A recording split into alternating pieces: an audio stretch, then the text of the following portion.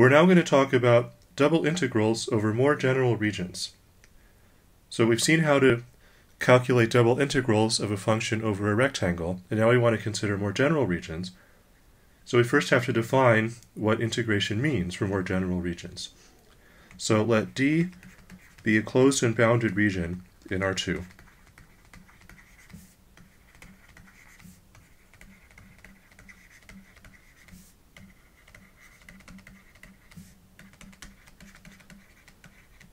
And let f be a function on D.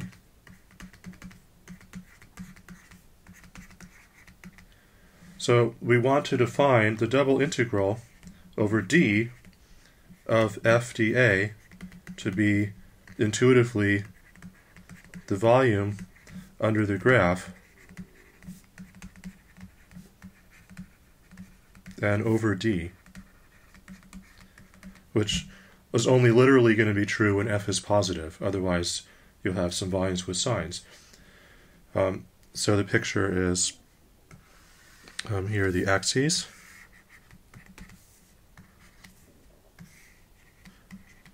Here's the region D on which our function is defined.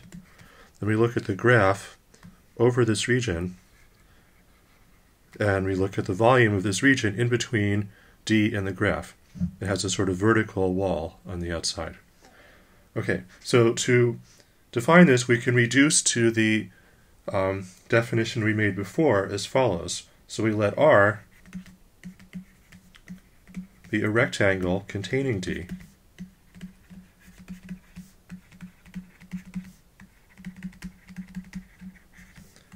And such a rectangle exists because I assumed that the function the domain is bounded. So here's a rectangle R containing D, and we define a function capital F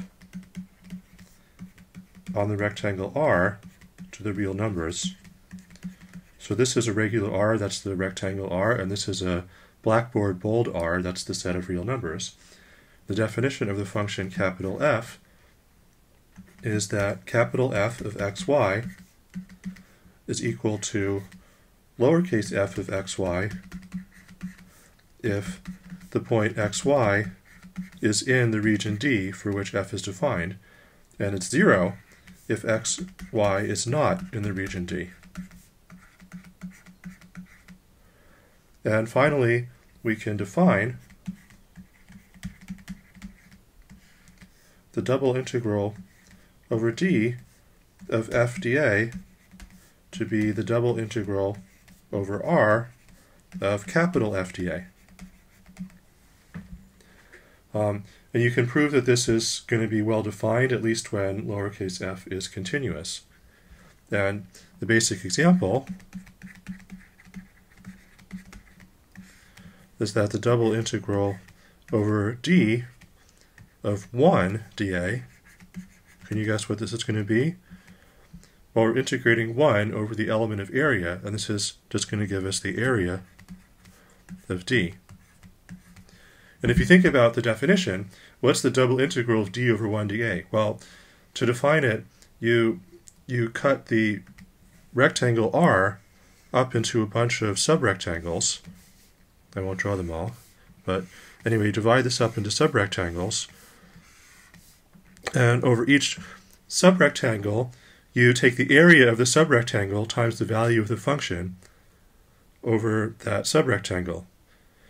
Now, when the function is 1, so this is lowercase f. So if lowercase f is 1, then uppercase f is 1 when you're in the domain and 0 when you're not in the domain. So what you're doing is you're cutting up the region R into a bunch of tiny rectangles, and you're summing up the areas of those rectangles that are in the domain D, and that just gives you the area of the domain D. I mean, it's only going to be an approximation because there will be some error for those rectangles to touch the boundary, but in the limit as the rectangles go to 0, then you converge to the area of D. Okay, so that's the definition, and how do we compute this thing? So it depends on the region D. So the simplest kind of region D is what we'll call a type 1 region.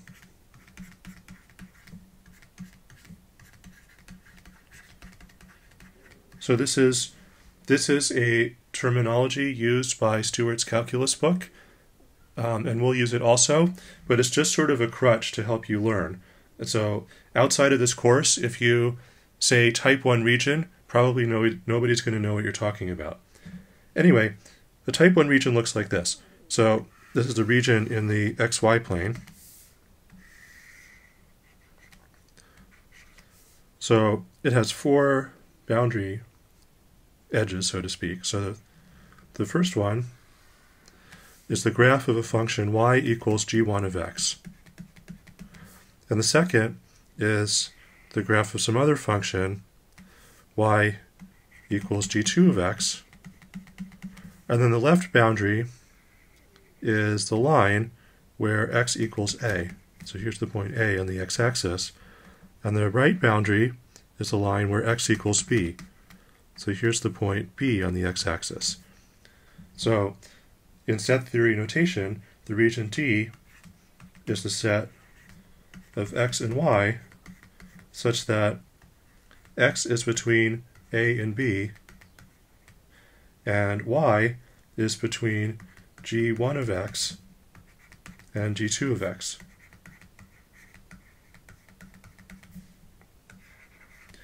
So that's a type 1 region. And we can integrate over a type 1 region as follows. So the idea is we cut the region into thin vertical strips, and we integrate, or we approximate the integral over each vertical strip, and then we add them up and take the limit as the widths of the strips goes to 0. So this is what we did to integrate over a rectangle. And here we get a similar formula with a slight difference. So what you get from this is that the double integral over d of f dA is the integral as x goes from a to b. And now y, well, so in the rectangular case, the limits of the integral over y were simply the lower and upper y values of the rectangle. But here, the lower and upper limits depend on x. So y goes from g1 of x to g2 of x. Then you have f dy dx. Okay, so what this integral is, for a given x, right, so this is the inner integral, the integral over y, so x is like a constant here. So these limits of integration are actually acting like constants. And what this integral over y represents is it's the integral of f over one of these vertical lines that starts from the lower boundary of the region and goes to the upper boundary of the region. Okay, so to evaluate this, you in the inner integral, you treat x as a constant and integrate just as before, and then you take the result, which is now going to be some function which depends on x, because f is going to depend on x, and also the limits of integration depend on x. And then you take this resulting function of x and integrate it over y. Excuse me, it's integrated over x. Okay. And there's a analogous thing which we'll call a type 2 region.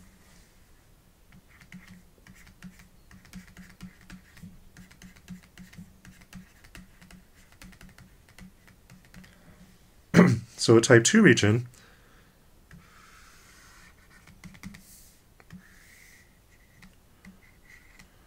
is where now the left boundary is no longer a straight line and the right boundary is no longer a straight line, but the lower and upper boundaries are straight lines. Okay, so the lower boundaries say y equals to c, and the upper boundaries say y equals d. And the left boundary is a curve of the form x equals h1 of y. So here x is a function of y. You can imagine just turn your head 90 degrees to see x as a function of y. And here x is some other function h2 of y.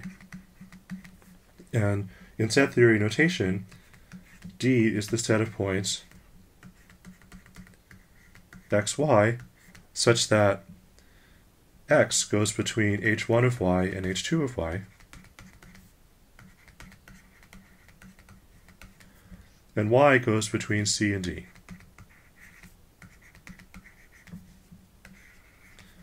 And to evaluate a double integral over a region like this, well, we now cut it into horizontal strips, and so on.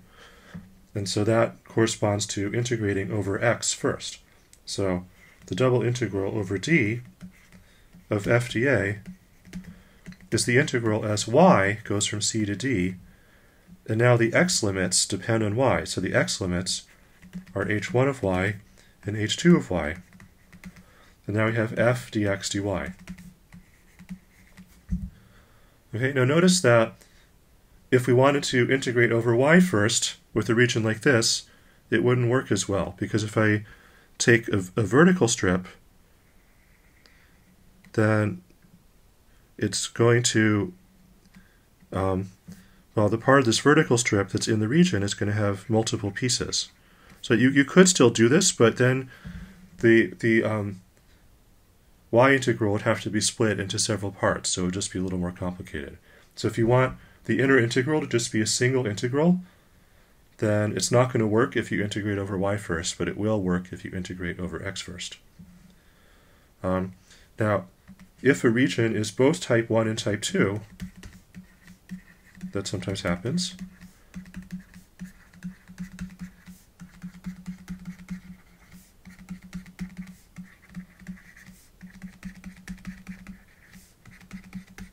then you can integrate in either order.